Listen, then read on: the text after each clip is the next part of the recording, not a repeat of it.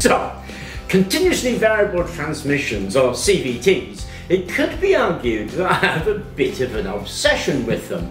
And that's because, from my point of view, if you can get a really good CVT, then you can get more out of your wind turbine. The thing about wind turbines is if the blades spin too fast, well, they can destroy your generator because they're beyond the capacity of the generation. And if you can slow them down when the wind is too high, then you can continue to generate and, of course, get more use out of your wind turbine. And here, I'm thinking of something like the Harmony wind generator, which has a furling mechanism. It's really very cool.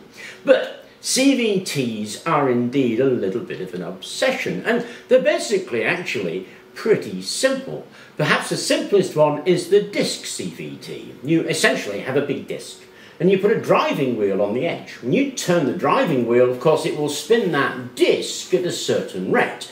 And the rate is the ratio of the diameter of this driving wheel to the diameter of where you've put it. So if I drive that driving wheel in, that diameter, effective diameter, gets smaller, and so this will spin faster the nearer that driving wheel is to the centre, and slower the further away it is. And of course this is used a lot in things like lawnmowers and scooters. It's a well-known CVT. It's basic, it's simple, and it works with only one real problem. It works on friction. The driving wheel has to have friction against the driven plate, otherwise there's no grip. And of course friction isn't that great. It loses a lot of energy through heat, and the transmissions aren't actually very efficient. They win out because they're super cheap, super easy, super reliable, but not very efficient. And so lots of CVTs have been designed on that basic wheel-on-wheel principle using various mechanisms, including belts, ratchets, levers. We've done a lot on levers to get that effect so that we can have it run a variable transmission. And they've all got their various downsides. What would be really great is if it didn't run on friction, it was always in contact, and we could vary the output speed by changing that distance that we talked about. Now this is a swash plate. You find them used in pumps. It's basically a disc set at an angle, and as you rotate the disc, of course, it acts a bit like a cam, and you can use that to change rotary motion into linear motion.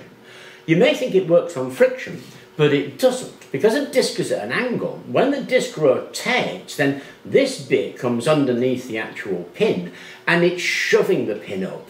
The rollers at the bottom is only to make it glide over. It's actually not a friction drive. It is in fact an all-contact push, if you like.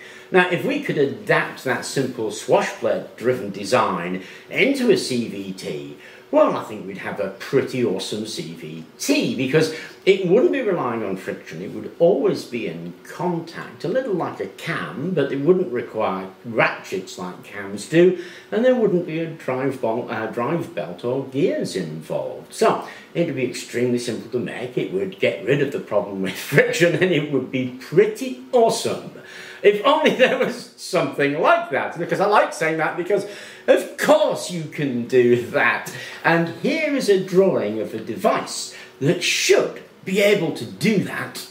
The actual device came from this book, which runs to about 4 volumes and is available free from the Internet Archive. So of course I'll put a link to that in the description below should anybody want to look at it. The drawing itself came from Thang 01046, and that's another great resource, and I'll put a link to his channel, because so often when you're asking a question about a mechanism, then looking through all of that stuff can answer, has this been done before? And all we really need to do then, of course, is draw a copy, print it, see if it works, and then how are we going to improve it? So our next job is to draw that up in Tinkercad and to print it out. And that's my Tinkercad drawing of the device. Of course, I will put this on Thingiverse should anybody be interested in it. It's there to download and use. But the 2 essential parts are this cone-like structure here and the swash plate. And what happens, of course, is there's a roller on the top, as you saw in the drawing, and the roller will press onto that swash plate.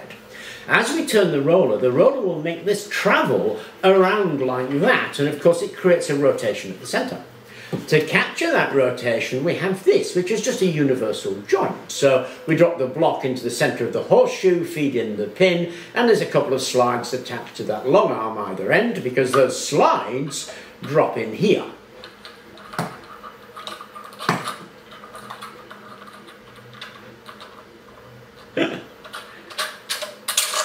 There we go, like that.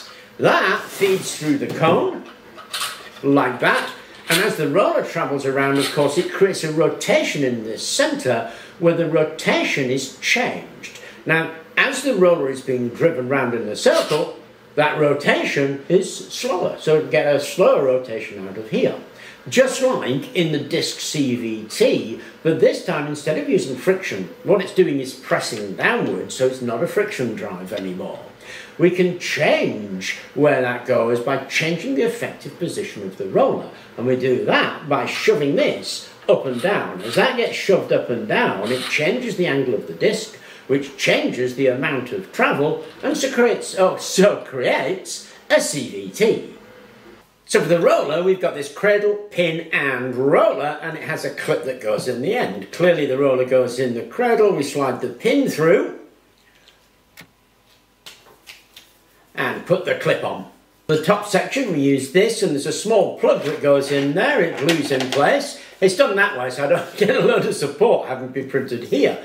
This bit gets a spring on it, and the spring I just got from a bag of springs, and push it through so it's got a little bit of spring to it, and then there's a gear with a little indentation, and that glues on the top like that. And then we join that roller and that rod up with this rod here, and obviously put the top cage on. And then when we turn the input gear, it does what it's supposed to. It wobbles this plate and drives that, and of course we can change that with the selector on here and shove that up to change the gear ratio. Now I looked at this because a chap called Marco Vincio asked me to. He asked if this would be possible, and I thought it might be, but when I found the mechanism I thought, well, there you go. Now I've printed this off just pretty much as is actually, but there are some things that I would change about it because the angle between the roller and the plate obviously changes as you change that position because the whole thing moves up. This cone's a fixed angle, so it's kind of an approximation.